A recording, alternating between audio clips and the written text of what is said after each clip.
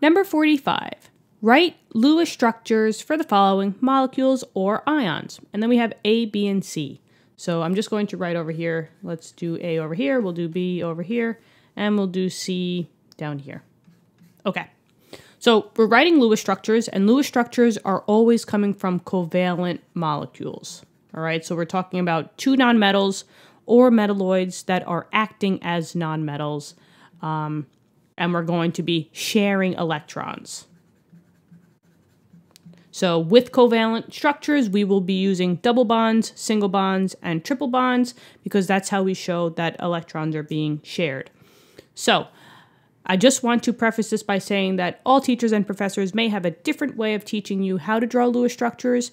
Some teachers and professors draw dots to show electrons like I did over here.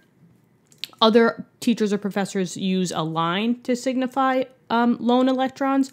So my method might not match their method. However, my method would be correct if you wrote it on your quiz or test. It might just not be the way that is preferred, but objectively speaking, it is technically a correct structure.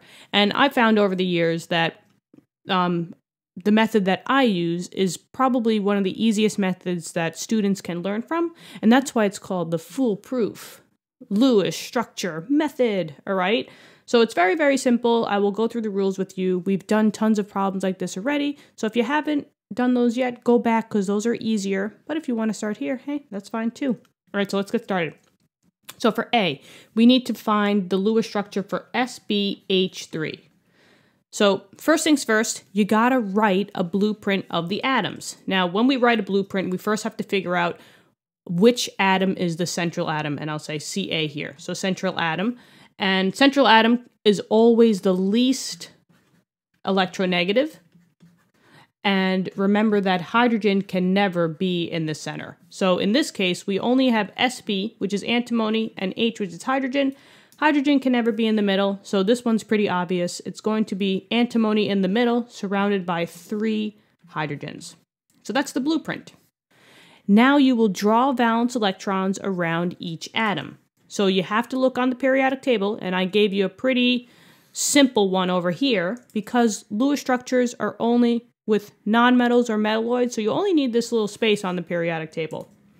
So antimony has 5 valence electrons, and each hydrogen has 1.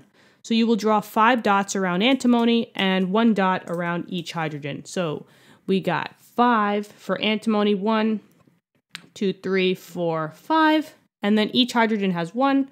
So 1, 2, and 3. And that part's done.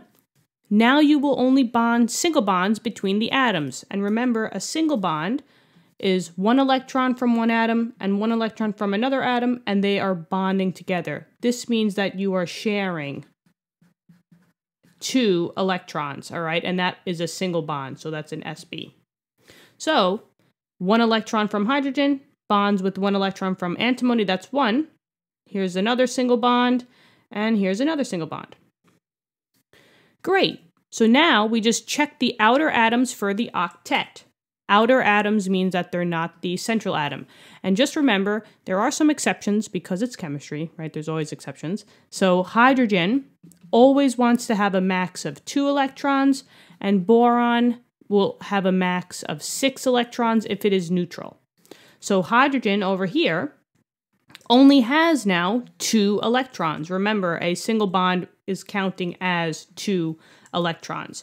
So since hydrogen has 2 and hydrogen wants 2, right? Then that's good. And all the hydrogens are good. So if I just look at this hydrogen has 2 electrons, so that one's good. This hydrogen has 2 electrons, so that's good. And now, since all the outer elements are good, just check the inner one. Sb should have an octet. So antimony has 2, 4, 6, 8 electrons. That's what the octet is. Octet is 8 electrons, and that is all good. I'll just put over here that the octet is 8 electrons. And that's it. This one was easy. Box this answer off. That's the Lewis structure for this one. B, xenon. Xe Difluoride. Okay, so First one, which is the central atom, it's always going to be the least electronegative. So just remember your electronegativity chart. As you go from left to right across a period, your electronegativity will always increase, and as you go from top to bottom, electronegativity will decrease. So xenon's all the way over here, fluorine is up top here. Fluorine, you guys should remember, is actually the most electronegative element. Nothing can beat fluorine. So that means that by default, xenon has to go in the center. So xenon in the center, surrounded by 2 fluorines. That's the blueprint. That was number 1. Now we just draw the valence electrons, and then we make those single bonds. So xenon has 8 valence electrons, and each fluorine has 7. So I'll put 8 dots around xenon and 7 around each fluorine. So let's get to it. We'll say 1, 2, 3, 4, 5, 6, 7, 8. And then we'll do 1, 2, 3, 4, 5, 6, 7. 1, 2, 3, 4, 5, 6, 7. And now we make only a single bond. So 1 electron from one atom. So 1 electron here binds with 1 electron here. 1 electron from here binds with 1 electron from here. And now you'll check the outer atoms for the octet, the 8 electrons. So if I look at fluorine, fluorine has 2, 4, 6, 8 electrons. So that's good. That has the octet. And this one has 2, 4, 6, 8. So all of the outer electrons have 8. So let's see if the middle guy is okay. Xenon has 2, 4, 6, 8, 9, 10. Oh, that's a little bit more than 8. But is that possible? The answer is yes, and that's called an expanded octet. Expanded octet can only happen first when your central atom has more than 8. So it's never going to be the outer atom. The outer atom should follow the octet rule, but your central atom can have more than 8. Technically, it could have basically 10 or even 12.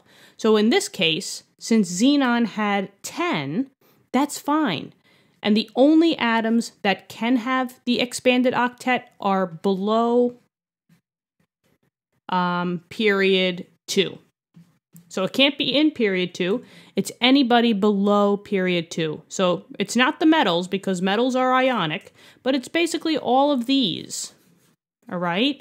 So since xenon's all the way down here, that's below period 2 on the periodic table. So xenon, if it's the central, can have more than 8. And in this case, it has 10. Now, the only thing that I would suggest is to just clean this up a little bit. So we like to make it as symmetrical as possible. So I'll always have your electrons as a pair. So since this 1 electron and this 1 electron are kind of lonesome by themselves, I'll just manipulate it to make them a pair. So what I'll do is I'll just erase these 4. And I'll make it as symmetrical as possible. I'll put the 1 pair over here and the 1 pair over here. And that looks pretty good to me. So box that answer off.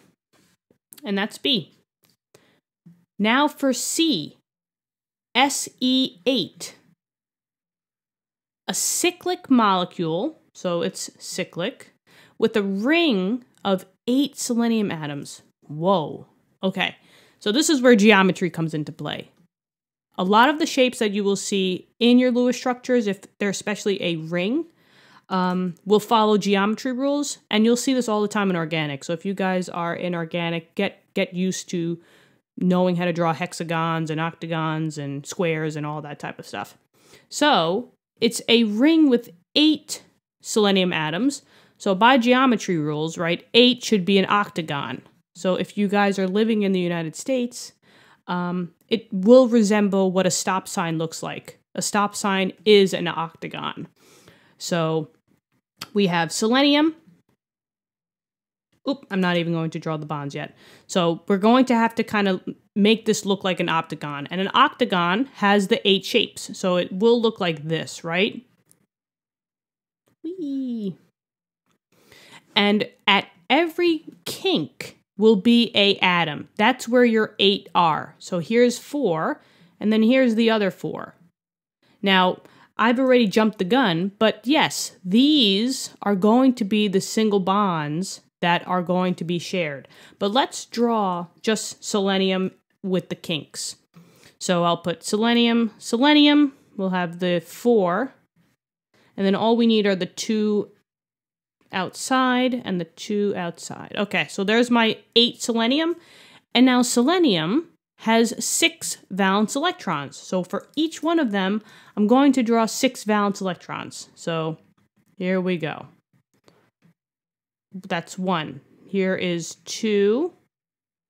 Okay, this is the 3rd selenium. Actually, let me make that one a little bit nicer. This is the 4th selenium. And each one of them, I'm just drawing the 6 valence electrons. This does get a little bit tedious, but it's a good exercise. Okay, this one, we are almost done. I'll put the other one over here, I guess. And then this will go like this. Okay, perfect.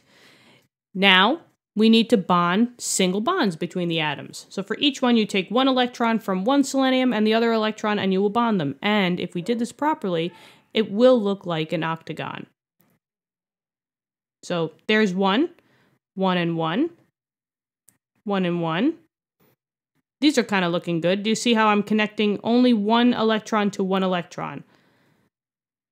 1 and 1. And look at that. I mean, it looks pretty much like an octagon. This one should have been a little bit, down. But overall, it looks good. Now, since all the seleniums are exactly the same, I should only just check one of them to see if it has the octet, because we want to check for the octet. Octet meaning that they have 8. So if I look at this selenium has 2, 4, 6, 8 electrons. So that means that probably all the other ones have 8. So this selenium would have 2, 4, 6, 8. And if you guys want to, you could check them all, and they would all have 8 valence electrons, which means that this is the correct drawing. So that one was fun. Box that answer off. That's the answer for this one. And yeah, we did 45. What'd you guys think? These were fun ones to draw. I like the rings. I especially like rings. So they're fun. Yeah, so thank you so much for tuning in. Hopefully this helped. Let me know in the comments. Yeah, stay safe out there. It's pandemic time for us. Yeah, just stay safe. Happy studying. See you guys all in the next video. And if you want to help the channel out, click subscribe. That would mean the world to me. Thank you.